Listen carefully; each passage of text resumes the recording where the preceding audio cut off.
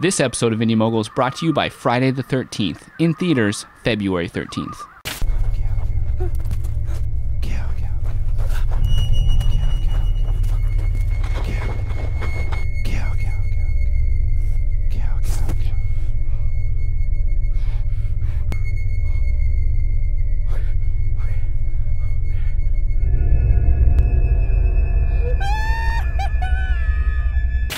Quit it, come on, ow.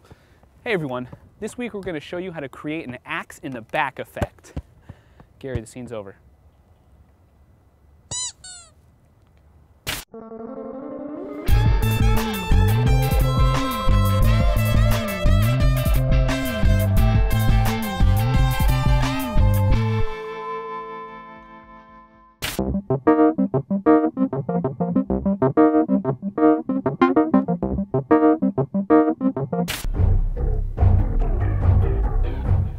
In honor of the classic horror franchise, Friday the 13th, we're gonna show you how to bury an axe in someone.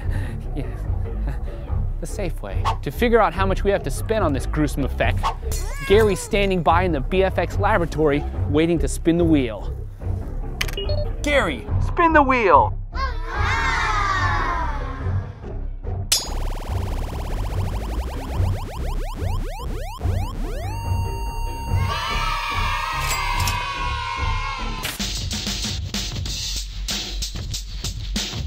Some nuts and bolts, a real axe, an axe handle, one large mending plate, a scrap piece of plywood, about a pound of clay, some scrap foam or padding, recycled straps and Velcro, blood fixins, a large plastic syringe, and 4 to 6 feet of thin tubing.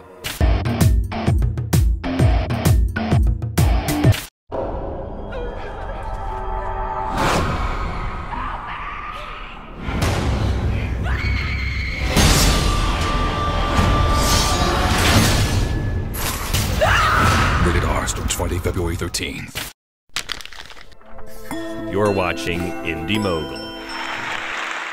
This project is rated skill level 6.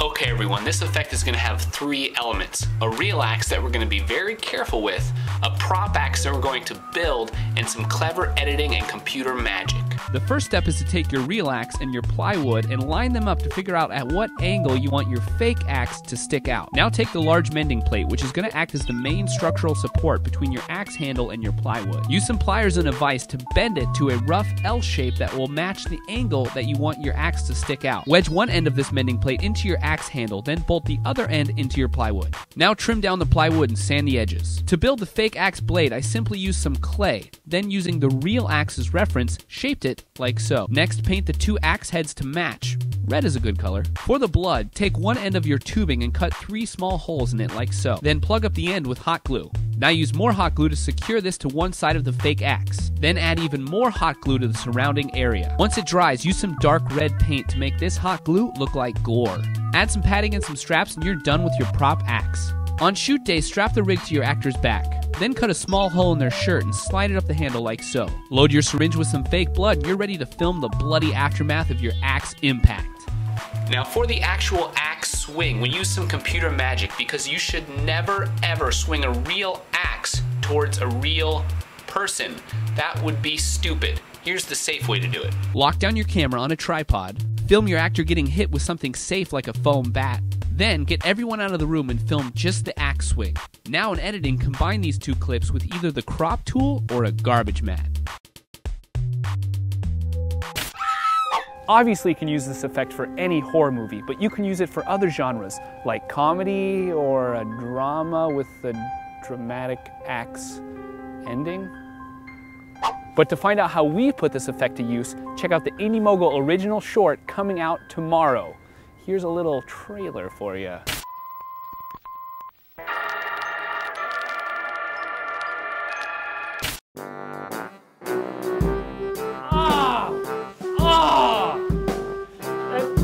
That's the axe, isn't it? Yeah. It's the axe. Yeah. It's the axe.